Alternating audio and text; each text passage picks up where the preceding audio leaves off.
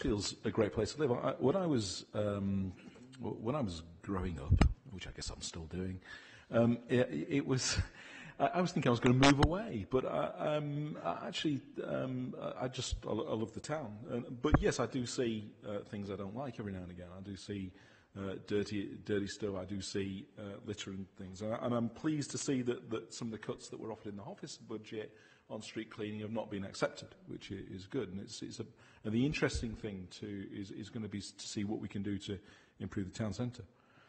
What I do see is what's positive, what works, what's good, and what is positive, good, and works at the moment is Huddersfield Live.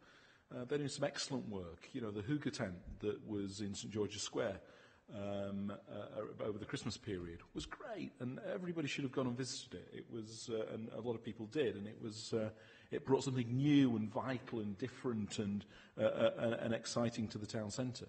And of course, the Huddersfield Food and Drink Festival. So the question is, from the council, is what can we do to be good partners to organisations like that, to do more, to work with their vision, to work with the positive things that they're doing to build forward. How can we give more strength to their elbow? Because we cannot do everything anymore, and nor should we, because we've got so much to do with so little money. So working with those partners, working with those sectors is the important thing to do. And when we do get a vision for the council, that's going to be a huge part of that.